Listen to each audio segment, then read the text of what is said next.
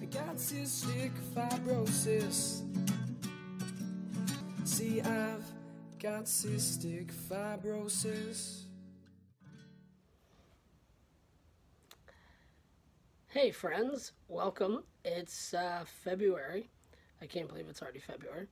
This month, or this week, excuse me, we're talking port or PICC.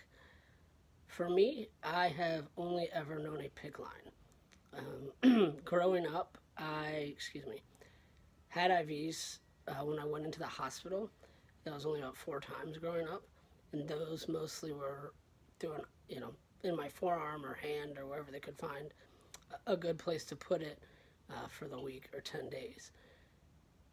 Now that I am older, I've still been pretty fortunate. I have only had IVs now probably about 6 times in the past 10 years. The most recent time was about 14 months ago. And so every time I've gotten them, I've always just had a PICC line placed.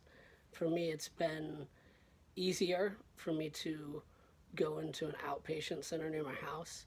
And by the time I get taken back into the room and they place the PICC line, it's about 15 to 20 minutes.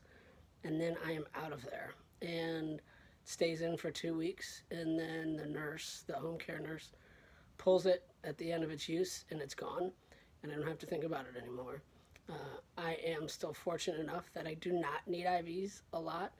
And my arms still have pretty strong veins that they can thread the PICC line through, and I don't have a lot of scar tissue buildup from multiple PICCs yet, as they sort of bounce back and forth between each arm when I've needed them, so that they can still get it through.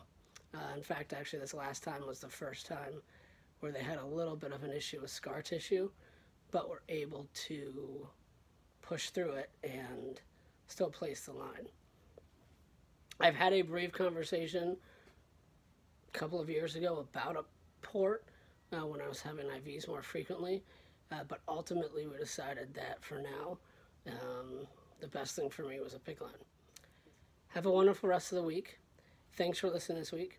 I will talk to you next week when we talk about knowing when it's the right time to call a doctor or your doctor, your care team about when you're sick or having CF issues. That is a hard one for me a lot of times, so I look forward to talking to you guys about it next week. Take care. Have a good week. Bye-bye. I got cystic fibrosis. See, I've got cystic fibrosis.